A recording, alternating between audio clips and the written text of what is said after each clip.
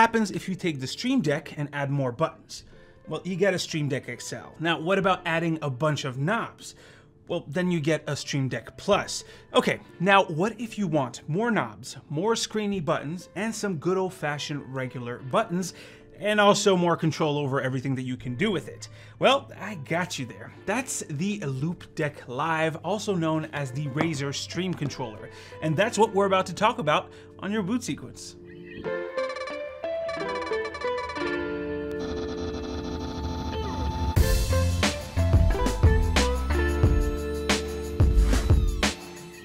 This video is brought to you by Software Keep. Software Keep provides software products like Windows 10, Windows 11, Microsoft Office for both Windows and Mac, and more. They offer digital keys with top-notch customer support. Their motto is power to the PC, service to the people. It's all right. All your purchases are secured and safe with a lifetime product guarantee. There's no robots there. It's all humans. Actually, that should be their slogan. Anyways, go to Software Keep for your software needs. That should be another slogan. And get 20% off with the discount code BSYT or BSIT for 20% off your purchase. All you have to do is add the stuff to your cart, click on the Enter promo code area right there, enter the promo code, and click Apply. Thanks, Software Keep. Alright, so this is the Loupedeck Live. I also have the Live S, and Loupedeck has a bunch of other models too, but most of my testing was done on the Loupedeck Live. So let's open it up. In the box, you get the Loupedeck. Yeah, it might be a little grimy since I've been using it for a few weeks, but I wanted to show you the unboxing experience. So you get the Loupedeck, a nice USB Type-C cable with a 90-degree bend. Also comes with a USB Type-A to Type-C adapter. Thank you very much, Loupedeck. And there's a little stand that allows you to prop up your Loupedeck. So you just hook it up right here, and boom, it's gonna be propped up. I personally have to remove it because we're going to be filming this. So that was the box. Let's get onto the Loupedeck. You get 12 touch-sensitive buttons here at the center with vibration for feedback. You have 6 knobs, which also works as buttons. See, you can, I don't know if you can hear that, but they do click down. You get relevant info as to what the knobs actually do on these 2 little separations in the screen. And of course, you've got a home button and 7 other buttons that are programmable. So let's go ahead and plug it in to see what the software looks like both on the computer and right here. As you can see, right next to the knobs, what you have here on the default screen is basically information on what the knob does. If I go up here, you can see that the number goes up, which is the number for the volume, of course. You have playback control here, so you can go this way to back up in a video, the other way to go forward and play pause. This is scrolling up and down on a web page. This here is for the brightness if you have a laptop, very useful. And here's to scroll side to side, which isn't super useful for a web page, but you could use this on one of your profiles for example, scrubbing through a timeline. By the way, this main screen here is basically on when you're doing absolutely nothing, browsing the web, or on the Explorer page in Windows. It's super easy to add new pages. You just have to click right here and you can go ahead and basically add a new page. And there you go. Now we have a blank page and you can see that the Loupedeck also went blank. You can switch between these pages by actually just swiping like this across all of the little screens. Look. See? And then I go back to my new page and there you go. If I wanted to add anything to this screen right here, all I would do is go onto the Loupedeck app, grab what I want. So let's say I want to trigger a web page. I click on the web page, I drag the web page to the button that I want. There you go.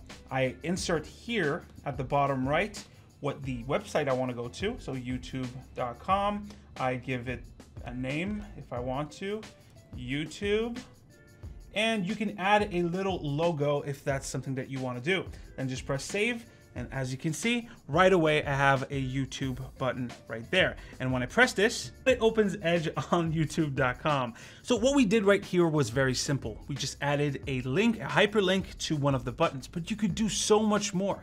You have keyboard shortcuts, open applications, web pages, which is what I did, sounds, text, multi-action, so macros, and multi-toggle. You have dial adjustments, so basically you could tell the dial what to do, and that's just the custom part of the Loupedeck. If you go to OS, you're gonna see so much more.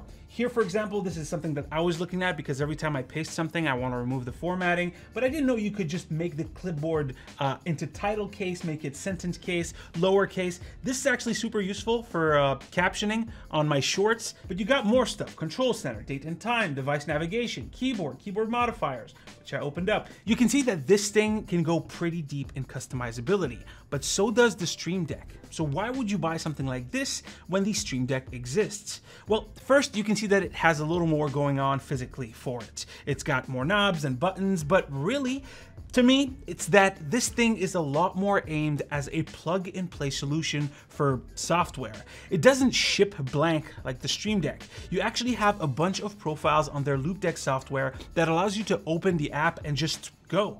For example, if I open up Lightroom Classic, take a look at this. I open it up, instantly the Loupedeck switches to a different interface where I'm able to basically change stuff on the picture.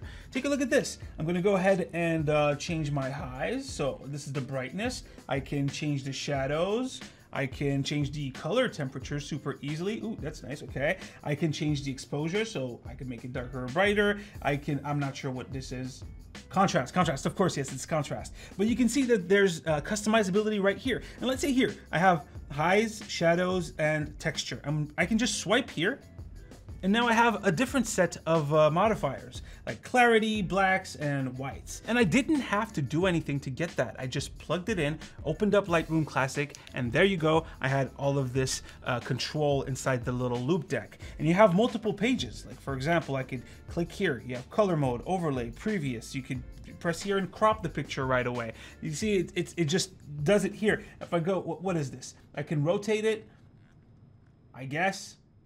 I can rotate. Rambling. I mean, this is just customizability at the palm of your hand, and it works with any compatible software like OBS, Premiere, Photoshop, DaVinci Resolve, also productivity softwares like PowerPoint and Excel, and even things like Instagram, Spotify, or Twitch. And if Loupedeck didn't make a profile for you, it's likely that someone else has. That's where the marketplace comes in. Take a look at this. If I go into the marketplace right there, you get profiles for Blender, Magix Vegas, VLC, and even Microsoft Flight Simulator.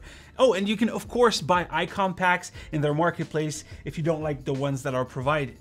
Now, it's not perfect. The Vegas profile I tried was meh, with very little features, and the software that I make music on, which is Propellerhead's Reason, only has a profile for Mac, which is kind of weird since it's probably about the same shortcuts. So anyways, it's clear that it's gonna take an effort from the community to have more and better profiles. But all in all, I like the Loupedeck. I can see myself using something like this to make my life easier and eventually have the perfect companion for my mouse and keyboard, because that's exactly what it aims to be. So yeah, I guess the last thing to talk about is the price for this specific model. I'm gonna put the price right here, I guess. Yeah, right here. It is a little expensive when compared to other things like the Stream Deck, but I do believe that the software optimization done by Loupedeck definitely is worth that amount of money. They also have the Loupedeck Live S, which has more front buttons. It only has 2 knobs, but it has 4 of these kinds of buttons. They have the Loupedeck CT, which is way more expensive. At this point, we're talking almost $500, and it is feature packed. So yeah, what do you guys think about this thing? Personally, I think that there is a future where everybody has some kind of device like this in addition to a keyboard and a mouse. But hey, that's pretty much it for today's video. Hopefully you've enjoyed. Drop a like if you liked it. As usual, it is right here to see the latest video, right here to subscribe to the channel. Stay frosty, my dudes, and I'll see you on the next one. Take care.